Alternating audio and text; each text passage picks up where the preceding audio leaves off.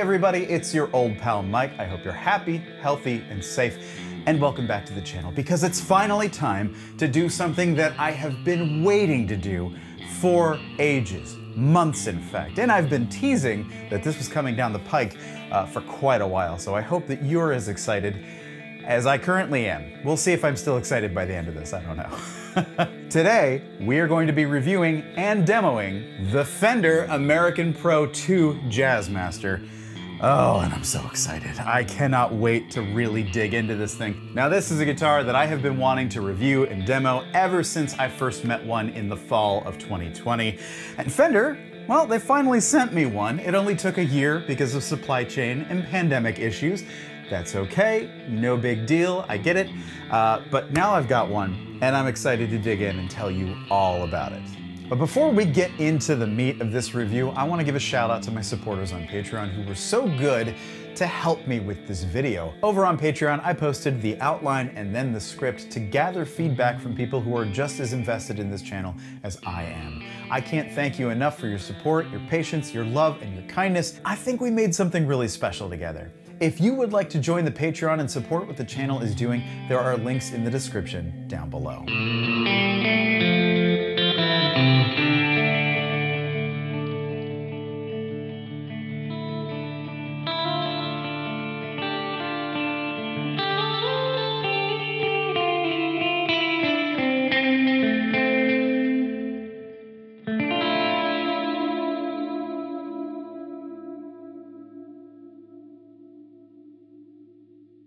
The Pro 2 is an exciting and welcome update to the American Professional series, and dare I say, a far more inspiring instrument as well.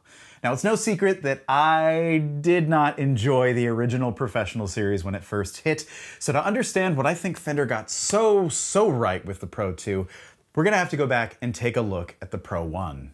After a leak from an overseas dealer, Fender officially announced and released the American Professional lineup back in 2017, and initially I was very excited. An intentionally streamlined entry into the offset catalog, the first Pro omitted some features in order to hit its price point of $14.99.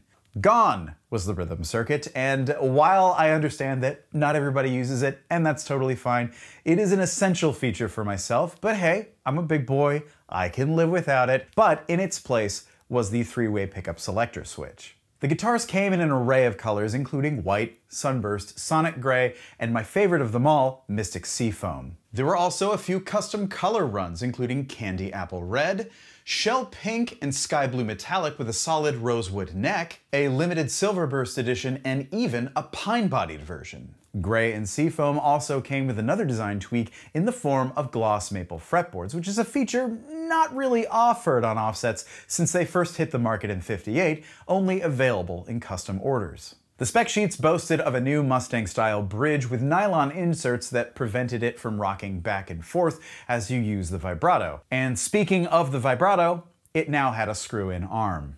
Now, the biggest question mark for me were those pickups. The new Fender V-Mods were designed by Michael Frank, the person responsible for the Eric Johnson pickups, which are, by all accounts, a great set. I have to say I was intrigued, yet very cautious. What excited me the most about the new Pro Series was that Fender was introducing a stripped-down yet more affordable version of the Jazzmaster, which seems like the perfect thing to introduce new players to my favorite guitar. Now, Fender, I have to give them credit. They graciously sent me one back in 2017 to see what I thought. And after a brief honeymoon period, well, I have to be honest that disappointment started creeping in. It's certainly true that I missed the stripped out features like the rhythm circuit. I really do depend on that for a lot of tonal color. However, if I wanted to mod back in any of the things they took out, well, it was going to take a lot of work because the routing of the body had changed drastically. If, for instance, I wanted to move the toggle switch back from the upper horn to the lower bout, that was going to take extensive routing. I found the new switch location particularly frustrating and tough to get used to. I don't mind the idea of moving the switch on paper, but in practice, why did it have to go there? I mean, Squier got this right with their 2011 original vintage modified run, but where they put it on the original American Professional run was unworkable for me. If I strummed anywhere near the neck or the neck pickup, I was going to switch pickups whether I wanted to or not. It was incredibly uncomfortable. Oh, and curiously, every single one of these that I've encountered in the wild had the knobs oriented in such a way that 5 and 6 were staring up at the player when rolled completely up.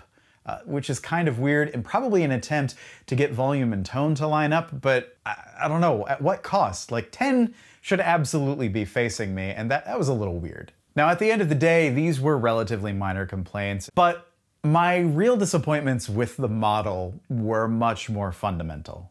Take the vibrato, for example. The original Pro vibrato had a screw-in arm, which was an attempt to address the many complaints that folks had about their arms falling out or not staying put, and on paper, it seems like a workable solution.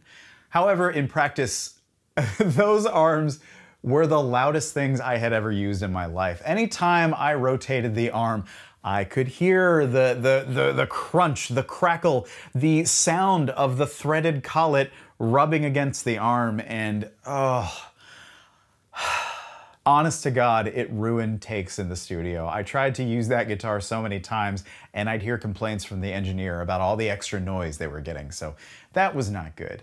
And lubrication did not seem to really help all that much. The other complaint that I had about the screw-in collet was that if you threaded it the whole way in, as you often do with a Strat, it would stay perfectly in place. Now that was good, however, when it was at the end of its thread, I mean, there was no way to get that arm out of the way when you were playing. If you were strumming and the arm stopped here, that's it. So yeah, definitely not my favorite version of the arm and collet assembly.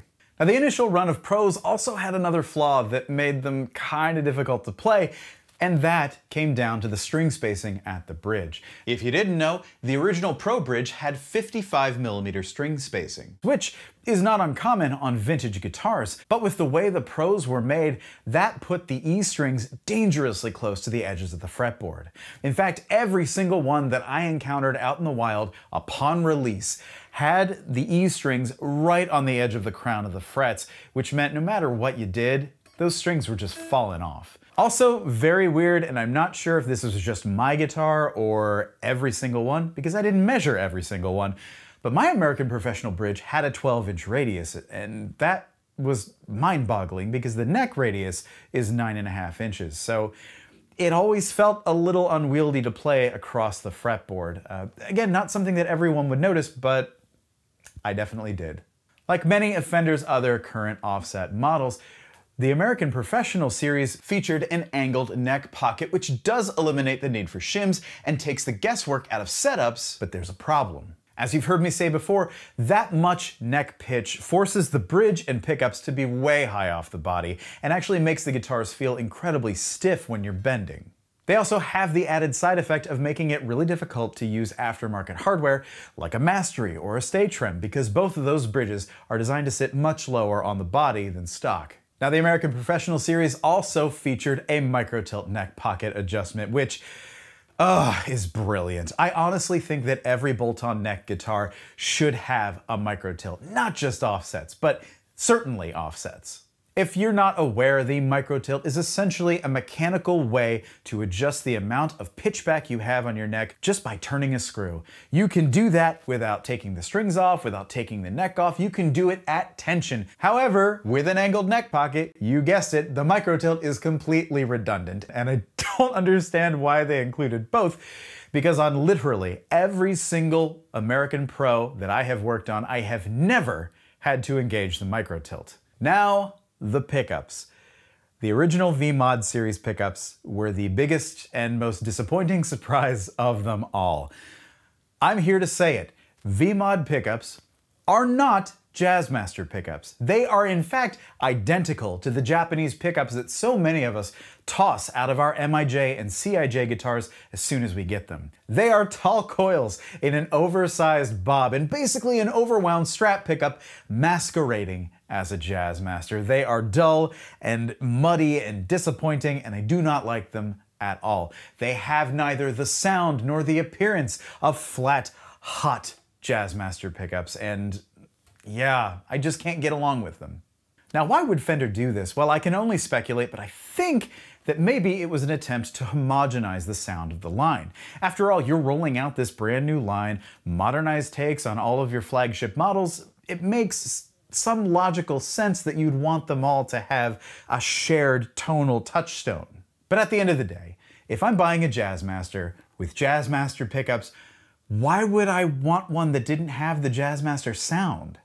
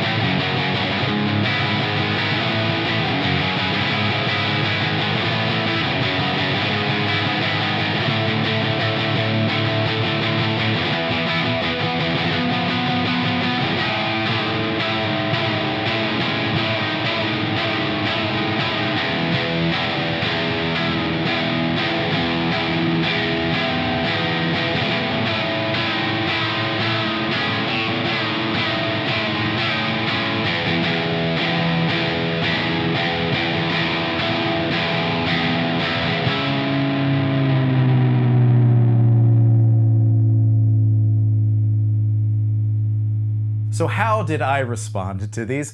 Well, reeling in my disappointment, I took to the blog that I kept over at mmguitarbar.com, and I wrote a series of articles and made a series of Instagram posts detailing my findings, my thoughts, my impressions, as you do. And it's not that I was looking for an opportunity to bite the hand that feeds, it's just that I love Fender as a company, and when I see perhaps some missteps, I would like to call them out in the hopes that things can be improved. And I want to be clear, it's not like I'm saying the original Pros are the worst guitars ever made. No hyperbole necessary. I think there's a really good guitar in there, I just felt that execution was sloppy at best. Now, after my articles dropped, the Pro line soldiered on, but thankfully with a few mid-run tweaks. Fender slimmed down that string spacing to 53mm, which made the new ones a lot easier to play. In the end, I tried like hell to love my American Pro guitar, but with so many other Jazzmasters in my collection that do the thing I want them to, it ended up languishing in its case, rarely being taken out for practice or recording sessions. And even at those recording sessions, the engineers would look at me midway through and say, "Can you try a different guitar?" Like, nobody liked the sound I was getting out of those Pros. And in the end, I traded it and its admittedly very nice case for a Japanese Bass 6, which I loved and did some recording with, and then eventually sold off to another owner. After some time, the Pros, well, they started disappearing from stores, and eventually were officially discontinued in 2020. But I was starting to hear rumors, especially from sources at Fender, that the line was coming back with some big changes, and that really excited me. What excited me more was that I heard that my articles that I wrote were actually central to those changes. Now, I'm not privy to the machinations of the Fender Corp. I have no idea what goes on behind closed doors, yet I am told that the design team used my articles as a roadmap of sorts, what they got wrong and what needed to be improved. Honestly, I'm so proud of that, but also at the same time, it's like, come on, hire me?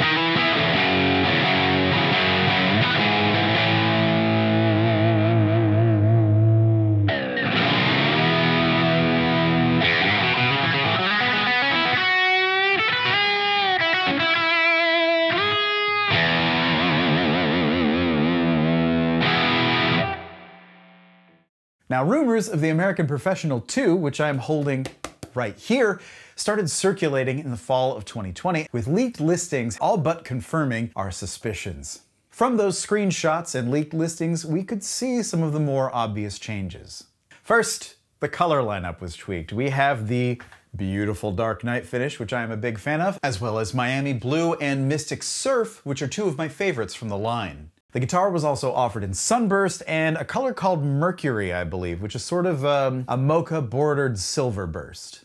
Second, what's that? On the upper horn? Well, it looked like a rhythm circuit. It's not a rhythm circuit, but it looks like a rhythm circuit, and that was enough to get me even more excited. Obvious changes aside, there was really no telling what else was going on under the hood. Okay, jeez. Would you look at that? So, I bided my time, I bit my tongue, and I waited for them to hit stores. Embargoes soon lifted, and the model was officially released on October 13th of 2020, followed by, to my mind, one of Fender's first experimentations with the whole media blitz thing. Every influencer, every guitar shop, every one of my friends actually, every one of my friends got one before I did, and I was a little bit hurt by that, Fender. I was like, where is mine? But the good news was that on that very day, October 13th of 2020, my good friend Ryan at 60 Cycle Hum invited me on a live stream while he dissected his own American Professional 2 to see what made it tick. And there were some surprises lurking. Most interesting were the pickups. The other interesting change? The Panorama Vibrato.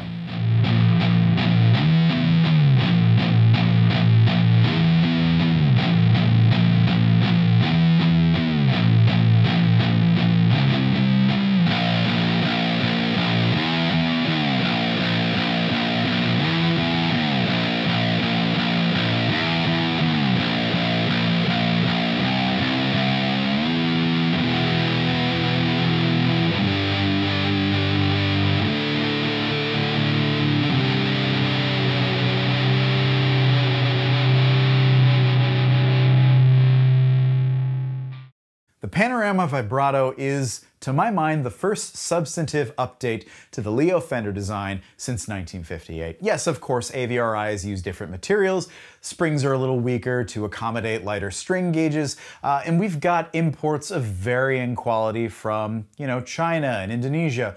You know, we've got the MIJ and CIJ vibratos, which are also different on their own, but as far as a US-made component from Fender, this is the first thing they've changed in a long, long time. The Panorama promised a dramatically increased range of pitch, and from Ryan's demos, yeah, you could almost dive bomb this thing. In fact, Ryan asked me to test my vibratos against his, measuring how my own 61, 63, and Mastery vibratos compared with the new Panorama. And the findings, well, they were very impressive to say the least. Whereas the 61 patent pending on Pancake can only detune about to C sharp on a good day, the Panorama can go all the way down to F sharp below E standard. This is a shocking amount of travel for a non-locking Jazzmaster style vibrato. I mean, do I ever really want to dive bomb? Not really, but it's nice to have the option, especially if it stays in tune. This increased range of pitch is all thanks to the designer's choice to move the pivot point forward a little bit as compared with Leo's stock design. The pivot mechanism itself has been completely redesigned as compared with Leo Fender's original pivot plate. But you know what? If the Panorama works as described, then I'm all in. Having that increased range just adds to the bevy of interesting sounds that I can make on a Jazzmaster, and I think that's great. However, I would later discover that that was a very big if.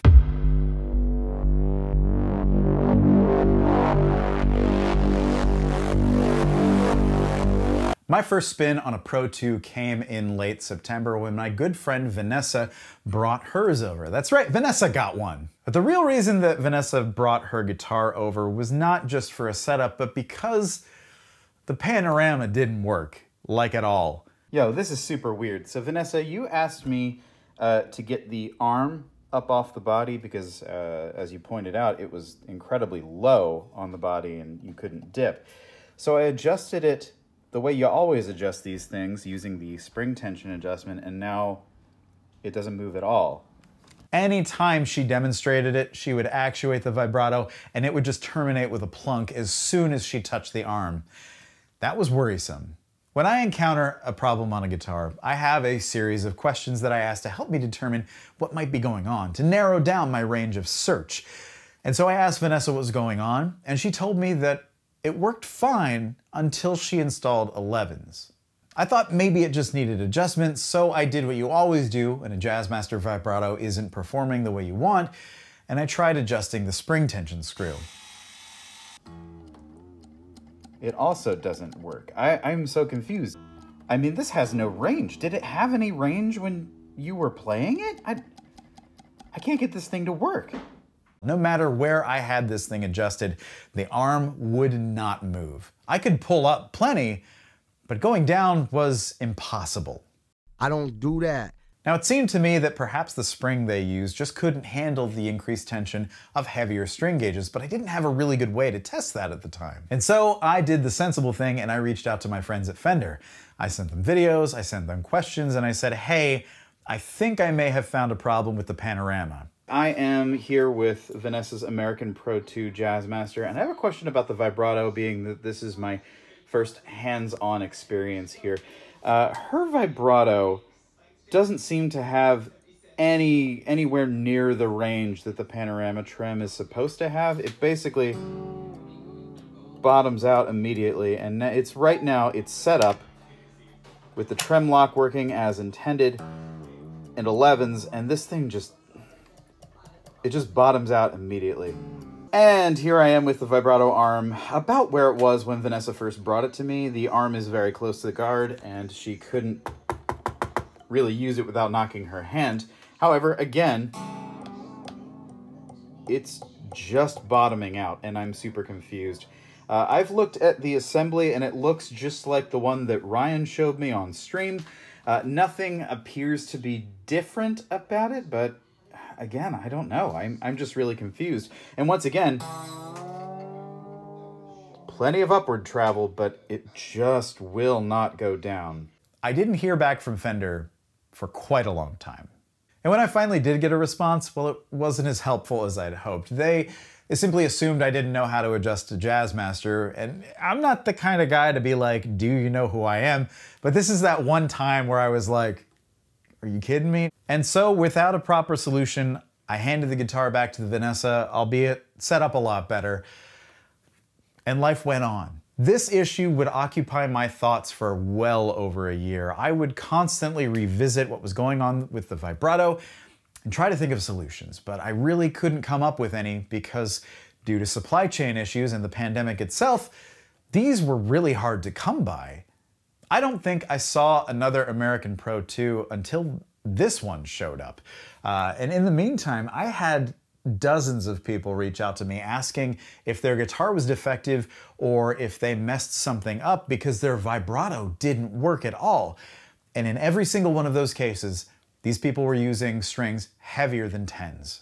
In the meantime, I wanted to make a post. I wanted to make a video about Panorama Problems. And in fact, if you look at my old videos, you can see the Fender wiring diagram behind me, and it says Panorama Problems with a question mark behind it because I had been thinking about it so intently. However, without a solution or really a true understanding of the problem, I didn't feel like I could offer any hope. I'd basically be responding to people like, hey, I know about this issue. I told Fender, I don't know how to help right now, and that just didn't feel hopeful. So it wasn't until mid-September of 2021 when this one showed up that I finally got my chance to dissect the vibrato and figure out what was going on. Just like I said.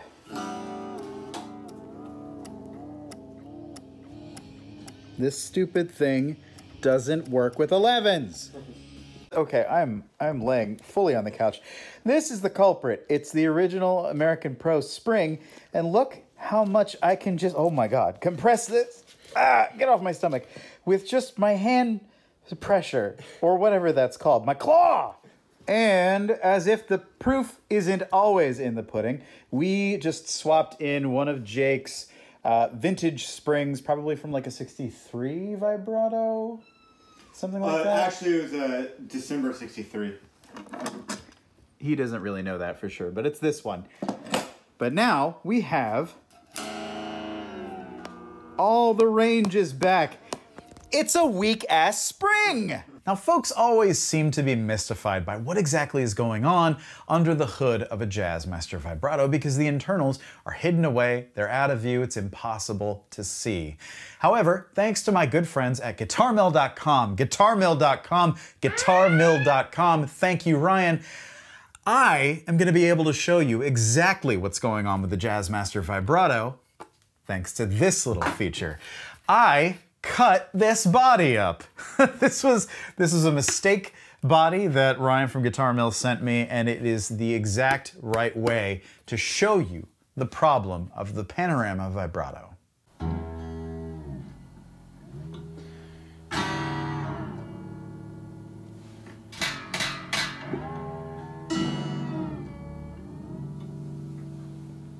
With the stock 9-gauge strings and the trem lock feature working as intended, the Panorama does indeed have an impressive range of motion. You can see here how the new pivot mechanism works and just how far the string anchor plate travels. With 9-gauge strings, the vibrato works exactly as promised.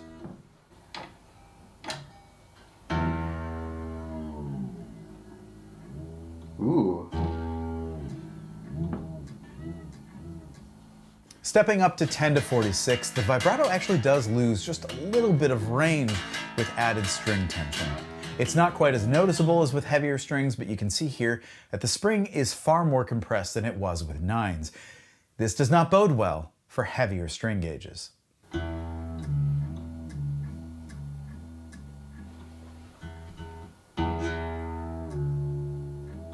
And sure enough, when we have the vibrato strung with 11s, you can see that this thing just does not want to move. With that modified and moved pivot point, the spring is so heavily compressed that it loses almost all of its range.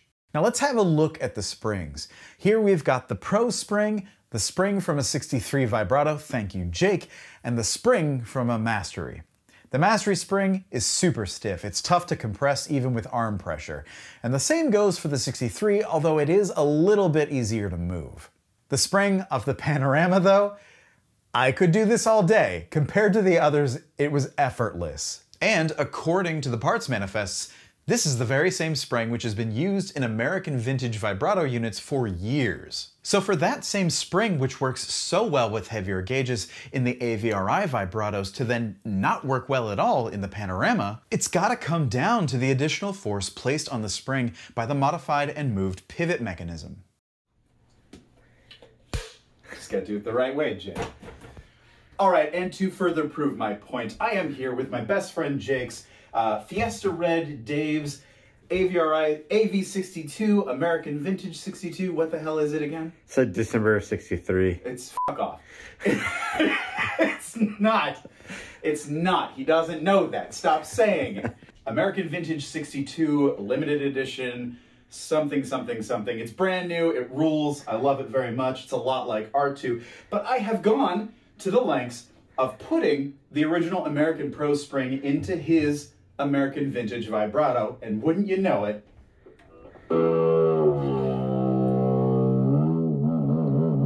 this vibrato can go all the way from E down to C, proving that the Pro Spring actually works really well in the American Vintage Vibrato unit, but really has troubles with the modified pivot point on the Panorama. It's not really the spring's fault, it's the added pressure of that pivot mechanism. Honestly and truly, the spring used on the Professional 2 is just too weak to handle increased string tension. I can't say definitively that every Pro 2 Jazzmaster out there is going to exhibit this issue, but it seems to me that a lot of them do. And believe it or not, just as I was about to wrap editing on this very video, I got yet another Instagram DM from a Panorama owner who has this same problem. So if you're the kind who likes to use the heavier gauges that I always recommend for offset guitars, the Panorama may not be a good choice for you. That's not to say you should avoid the whole guitar, but as a stated feature of the model, it just does not work as promised. But if you like 9s or even 10 to 46, you're probably gonna be okay. At the end of the day, whether intentionally or not, Fender seems to have designed a vibrato to work specifically with 9-gauge strings. And again, I can sort of see the logic in that. In 1957-58, Leo Fender was working on the Jazzmaster, and he designed these guitars to work with these super heavy flat-wound strings that were so common at the time. So maybe Fender intentionally swung the pendulum the other way, or maybe it was an oversight, I don't know. All I do know is that to get the vibrato functioning correctly in this video, I replaced the spring with the one from my spare Mastery. So as you're watching the demos and I'm using the vibrato, just keep that in mind, that it's not the stock spring. I do want to note that I have recently reached out to Fender with my findings, and actually, they were really receptive. I'm told that they are indeed working on solutions, whether they'll replace the spring or include a different one, I don't know. But Fender knows about this and they're working hard to improve it. But hey, maybe it's time to reissue those old carbon steel springs, huh?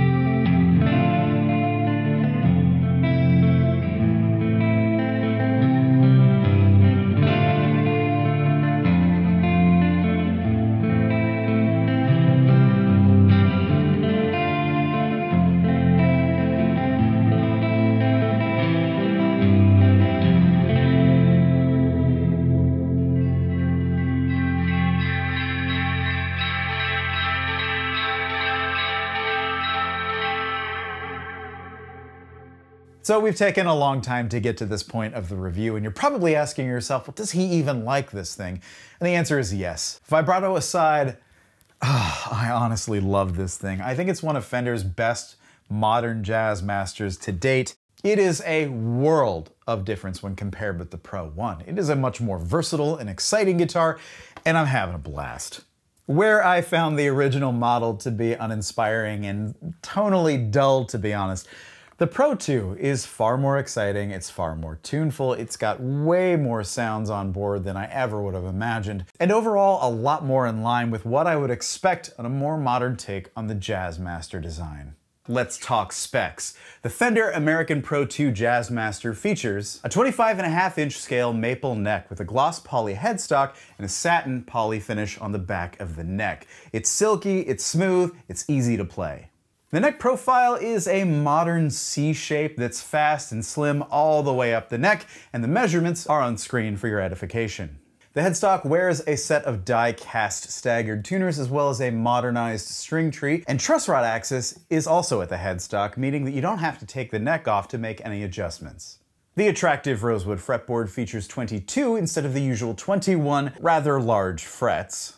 The alder body is finished in the glorious polyurethane dark night finish, which is basically a metallic black with a metallic blue border. It also has blacked out plastics including the pick guard, the pickup covers, the switch tip, and the witch hat knobs. For pickups, we've got a set of V-Mod 2s in here, basically the same neck pickup that came in the original Professionals, as well as a new bridge pickup that is coil tapped, allowing you to select 2 different output levels. It's still a coil wound around rod magnets just like any other Fender style pickup. However, the coil is then finished and then more wire is added to it, allowing you, via the push-push knob, to select 2 levels of output, what they're calling a vintage and a modern setting. Now that, I love to see it. Something new from the factory, something exciting, something you're not really gonna get from other manufacturers. I just love that Fender took a chance here. Electronics are 2 500K pots, and instead of a rhythm circuit, we have a series parallel switch and 2 1 meg volume and tone controls for that position alone. Hardware includes a 9.5-inch radius Mustang-style professional bridge, as well as the new Panorama Vibrato, which features a new push-in type arm with nylon inserts to keep it steady.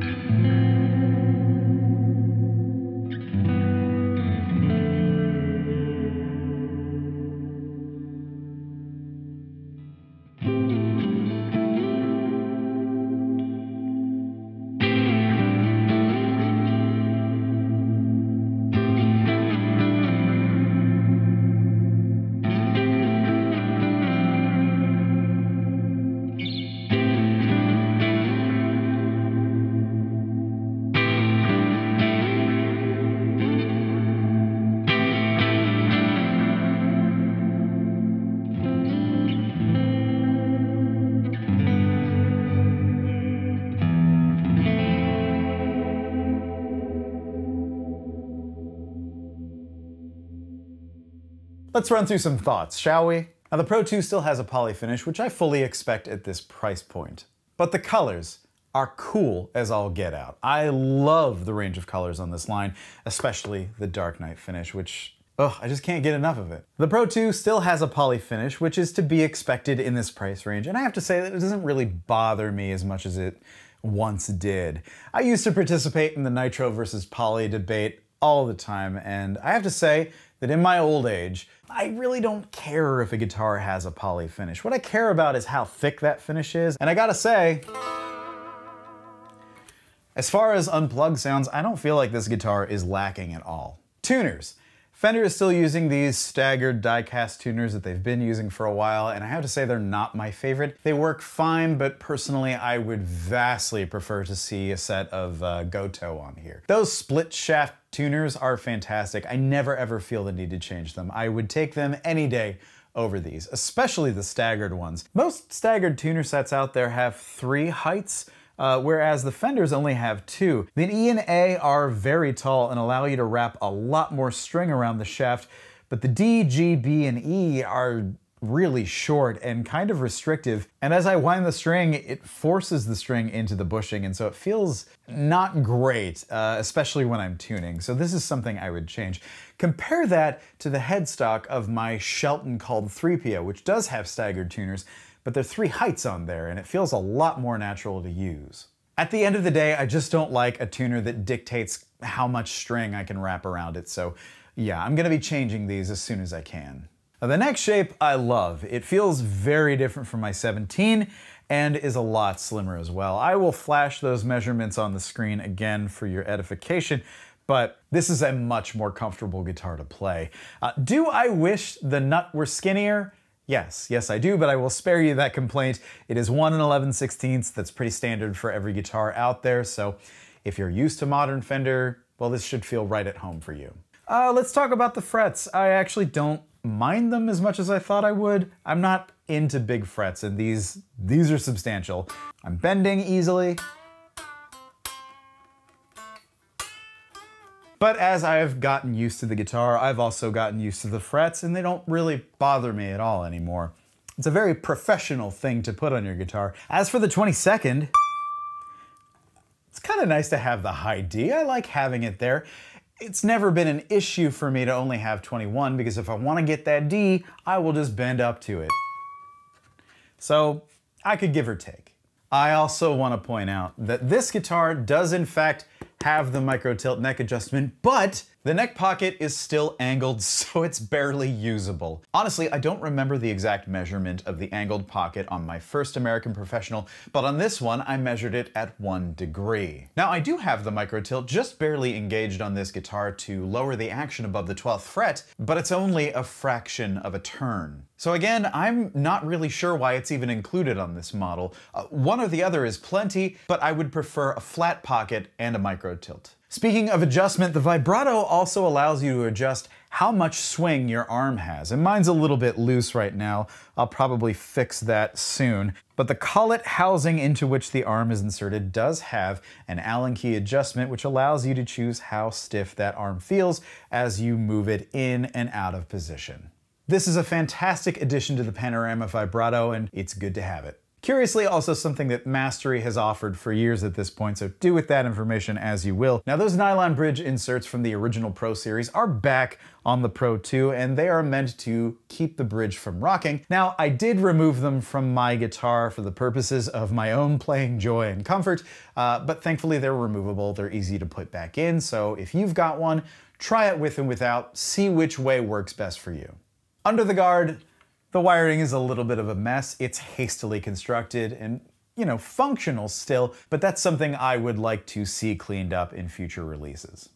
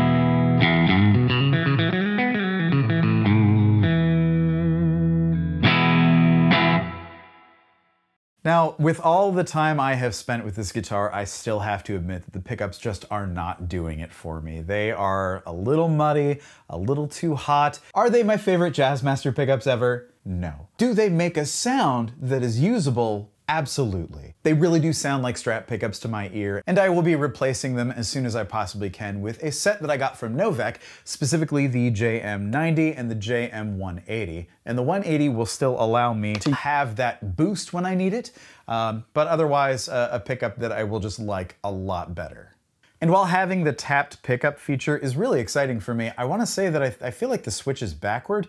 With the stock wiring, the down position is the modern or the full pickup, and up is the vintage sound. And I feel like that should be the other way around, that I should have the vintage sound down and I should click it when I want to boost.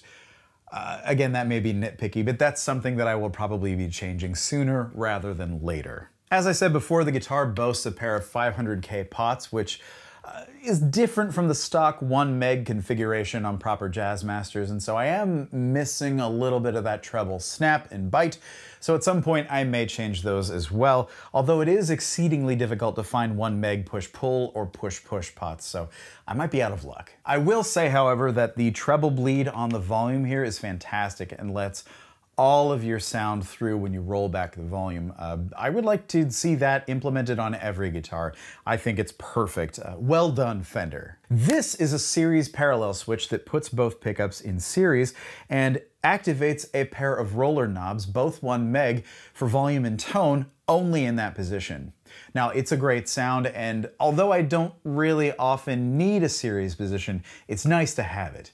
The one thing I will say is that because these are both 1 meg, well, as soon as I activate this, I kind of miss the 1 megs that are not present in the lead circuit. It feels a little imbalanced to me, so you may not notice that, but that's something that does stick out to me.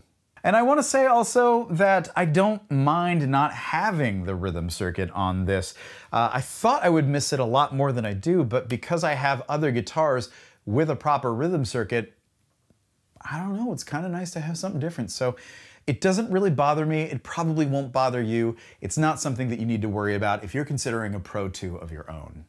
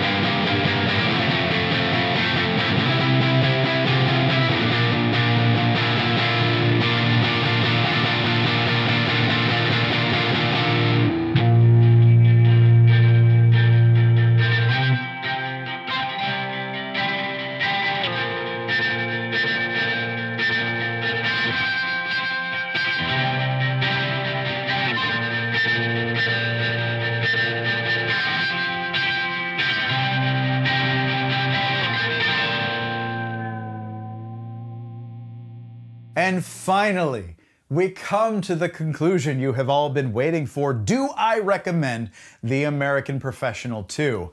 Yeah, I do wholeheartedly. It's a hell of a guitar for not a lot of money. Well, actually, it's more money now. Fender did actually just raise the price on these $200. And $200 doesn't sound like a lot, but they were previously $15.99 and are now going for $17.99, and that makes it a little tricky.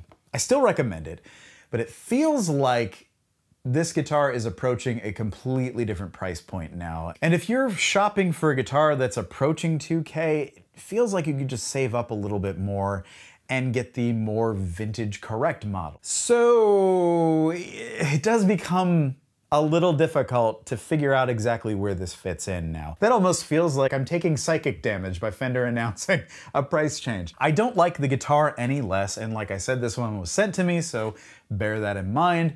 But would I pay $18? I'm just gonna twirl this for 6 minutes while I consider my words carefully. Well, now I feel conflicted, and I thought I had it all wrapped up. I can be honest. If you can find one for the old price, if you can find one used, go for it. And hell, you're probably gonna like the pickups a lot more than me. That's just me only working on and playing Jazzmasters for over a decade of my life. I know what they should sound like, and these don't work for me. But aftermarket pickups, they're widely available. There are so many options out there. I don't think that's a strike against the guitar, because I do that to every guitar. I've done that to my 61. So yeah, pickups aren't a deal breaker for me. The vibrato thing may be a deal breaker. I'm gonna live with this Mastery Spring for a while, but at some point, I'm gonna want my Mastery vibrato back. And what do I do at that point? So I really hope that Fender comes out with a solution for that issue. Now, if I hear anything, I'll let you know. All in all, I think this is a really great instrument, and I think Fender did a good job of expanding and tweaking the Jazzmaster ethos just enough that this guitar feels natural, feels like a welcome addition to the offset lineup. And I'm really excited to mod this thing. In fact, hey, you let me know, which do you like better? Do you like the Decoboom that I have, which I'm actually really excited about? I think this is the way I'm gonna go. Or should I go gold on this guy? It matches the headstock pretty well, but I don't know. Is this too old-fashioned for a Pro? I don't know. I gotta think about it some more. But as soon as I can, I'm gonna make some cosmetic and tonal changes, and I think I'm gonna end up using the heck out of this guitar. Well, that about wraps up the world's longest guitar video ever. I have been looking forward to this, and I've also been dreading it because I don't know if anyone's gonna watch all this, but I had to. I just had to do it to him. There was no way around doing a double review. So the American Pro 1, I don't recommend. I don't really like them. If you like them, that's great. The Pro 2, I am all about. Well, look, I've talked for too long. I'm gonna trade my American Pro 2 for a slice of delicious red velvet birthday cake, because it was my birthday this week. I turned 40, and wow. Well, it's all downhill from here, friends. I'm gonna finish this because I've been a very good boy, but before I go, I wanna say thank you so much for watching, for coming back to the channel again and again, for liking, for sharing, for commenting, for subscribing, for doing all of that good stuff that keeps the algorithm happy, especially as we have stopped producing videos quite as often. It feels so good that you all keep making me feel welcome on this platform. I'm looking forward to this. But I hope that you're taking care of yourselves and each other, and I'll see you in the next, possibly shorter video.